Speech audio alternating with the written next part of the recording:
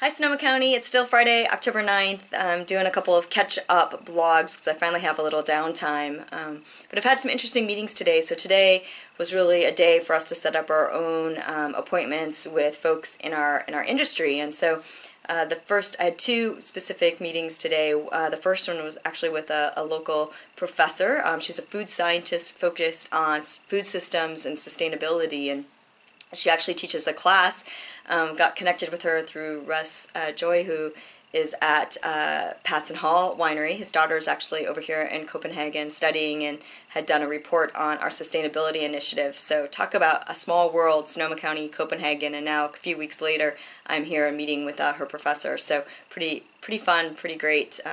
Just goes to show how international, global, and sort of small the wine community can be at the same time. And so met with her, and she teaches sustainable food systems, and so I asked her to define sustainability for me, and she literally pulled a chair over and said it's like a chair. So you have four legs on the chair, and you have the first leg on the chair is the product itself. So you have to focus on the product. The product has to be kind of a really important part of the final sustainability. It's like, is that a quality? Do people want it? What's the product look like? And then the other three legs of the chair are similar to what we say. So the economic, the environmental, and the community piece. And so I like that analogy. We typically think of it as sort of the triple bottom line, but the idea that you actually need to focus on the product as part of the equation, which sort of seems like a nuance or a subtlety, but I think it was kind of an important explanation. But as we dove into sort of talking about sustainable food systems and what sustainability means here, I think it was really interesting because the thing that kept coming up in our conversation was that sustainability is really about values, and that it's about what you sort of care about, what you prioritize. And she said, the Danish people are about community and about health and about supporting local, and that local has become such a big deal here. And I think that's partly true because of the sort of the Nordic food, Danish food movement that's happened with Noma, I think over the last 20 years, really focusing on their local food and embracing their local products here.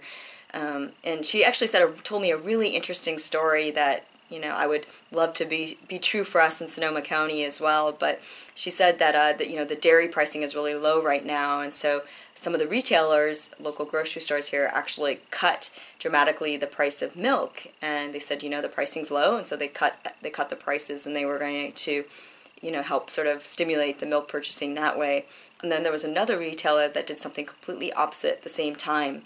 Instead of cutting the prices, they actually increased the prices by that same kind of discount the other retailers were giving. So they increased the price, and they said the entire increase in price was going to go back to the local farmer, to the producer, to support the farming and to support agriculture.